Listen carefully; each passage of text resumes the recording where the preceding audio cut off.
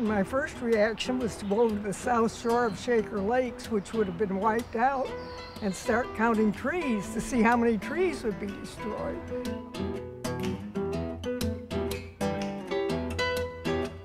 I don't think they had ever seen a community rise up the way this one did.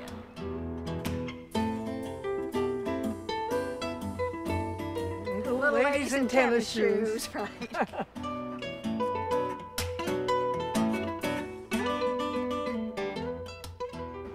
The plan had been to, on the part of Mary Elizabeth Croxton of our garden club, to get a group together of the garden clubs that had plantings in the Shaker Lakes. There were many, many garden clubs that had plantings in parts of the park.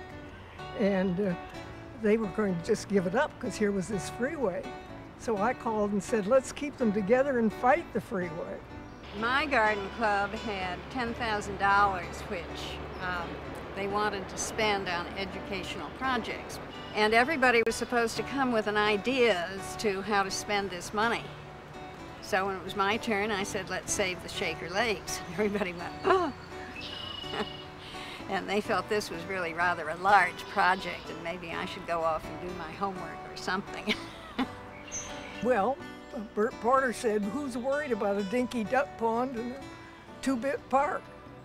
He said, they'll be able, more people will enjoy the park. They'll be driving through. There'll be all these people driving through, and they can see the park. Well, of course, there wouldn't have been anything left to see, but fringe on each side.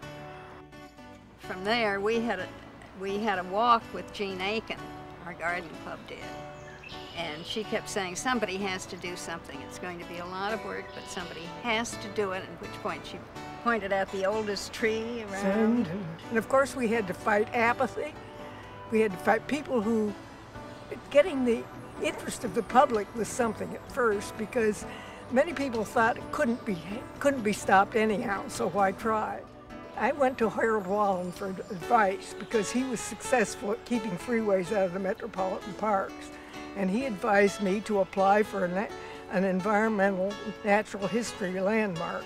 And at that point, we started putting together these books with pictures and script and so forth, demonstrating what we had. The National Audubon Society has nature centers all over the country, which they have looked at and decided whether or not it was a good idea to have them. So we wanted this one checked out by an Audubon naturalist. And actually what we had here was perfect for what Betty was describing as a nature center. We had deep woods, we had scrubby bush, and we had marsh, we had ponds, and we had a few little open areas also. We had almost every type of habitat that you need for a nature center. Generally, there's a 2-year wait for a study. Well, it was my job to see if I could get it passed at the meeting we were having. We had to get the idea approved. So somebody said, go talk to Mrs. Richard Nash. She's very interested in education. Well, it was a matter of getting together a group of people who could operate as a whole, which we did, which was the committee. It was the beginning of the Nature Center board, really. And we had people from, we had lawyers, we had people from all over on that board. It was very carefully put together. One time, our representative, Charles Vanek, was in town, and he had Stuart Udall, who was then Secretary of the Interior, and the Park Conservation Committee had a cocktail party at Mary Elizabeth's house and persuaded them to drop in briefly. And I managed to take Stuart Udall by the hand across the road down to the bed of Doan Brook and say, look, right here is going to be a 4-layer interchange higher than these trees. And he looked at me and he knew we were fighting a freeway. He said, oh, an interchange here? And he said, I'll try to help. Because I understood afterwards that Columbus thought it was a done deal.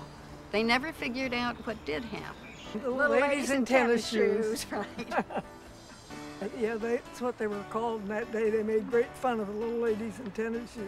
That's what we were. Yeah.